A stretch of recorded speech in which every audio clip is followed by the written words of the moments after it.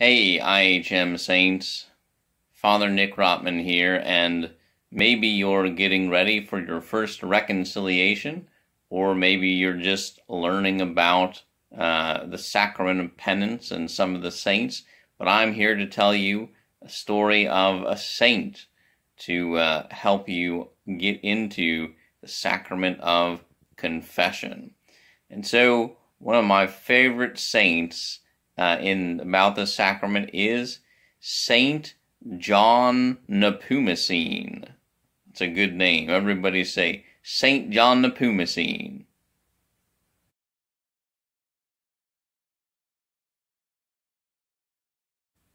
Now maybe that name sounds a little bit weird, but that's because Saint John was from Bohemia back in the 1300s, so far away and long ago.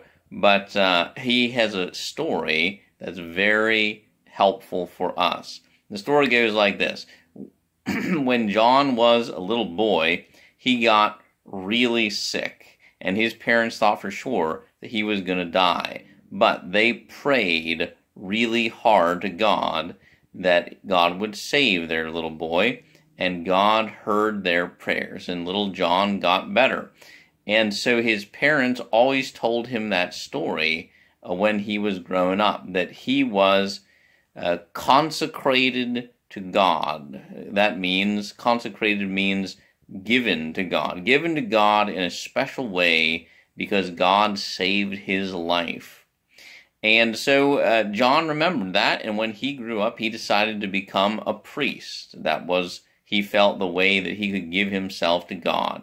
And he became a very famous priest there in Bohemia, especially famous for preaching about God's mercy and forgiveness. He changed lots of lives. He became so famous that he was even heard of by the king of Bohemia, King Wenceslas IV.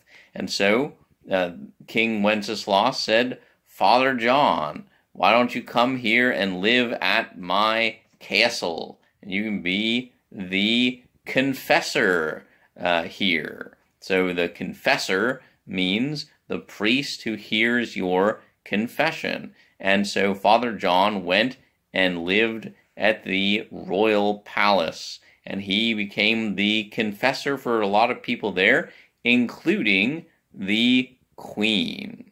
Now, when you are rich and powerful like a king is, then what happens sometimes is you get suspicious of people, because power often makes people suspicious. And so the king would even be suspicious sometimes of his wife.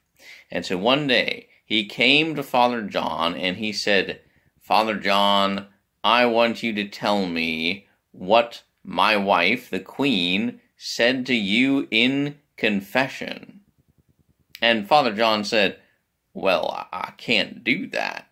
Now, maybe you know why that is.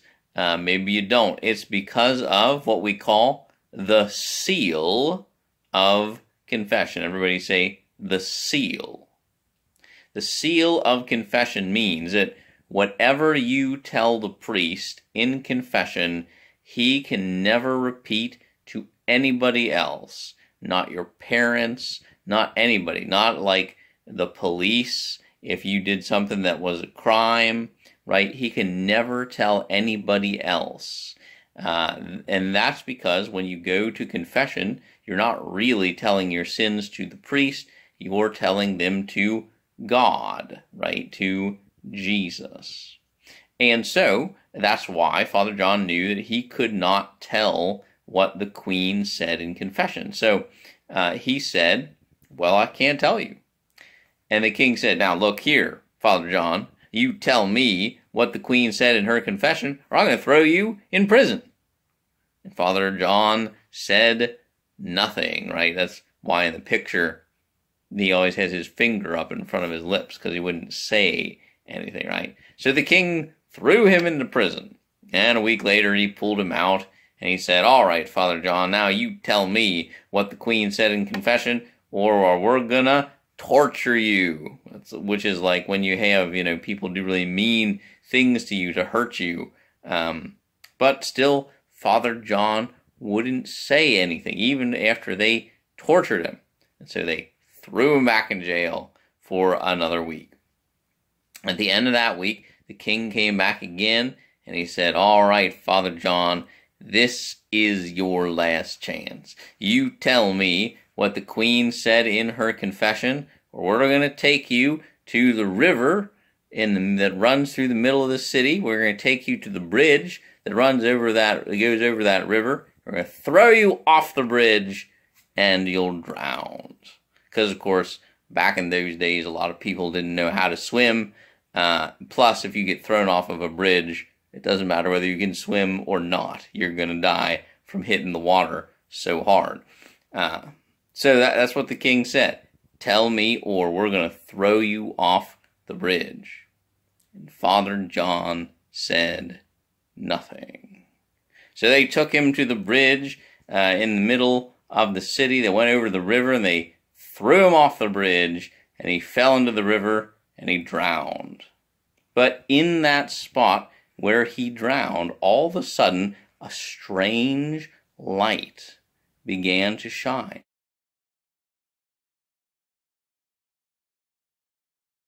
And all the people there in the city saw it, and they all knew what it meant. They all knew that it meant that Father John was a saint, and that he had died to show the holiness of the Sacrament of Penance, the Sacrament of Reconciliation. And so that's why they often call St. John Nepomucene the Martyr of the Confessional. To be a martyr means to be someone who dies for your faith in Jesus. And so in particular, St. John died for his faith in how Jesus comes to us in the Sacrament of Penance. And so he is the martyr of the confessional. And he reminds us that the priest will always keep a secret what he hears in the Sacrament of Penance. St. John's feast day is May the 16th. So we should pray to St. John Nepomucene so that we, when we go to confession, whether that be our first reconciliation or just every time that we use the sacrament of confession, that we can make a good confession, and knowing that all that what we say is said to God alone and is under the seal of the confessional. So let's say our little litany of the saints. This is our first one for the Sacrament of Penance, so it'd be real short. In the name of the Father, and of the Son, and of the Holy Spirit. St. John Nepomucene. Right? Hopefully you remembered that the response there is, "Pray for us," right? So if you forgot, let's try it again. St. John Nepomucene. In the name of the Father, and Son, and Holy Spirit. Amen. All right. Thanks, saints. We'll see you later.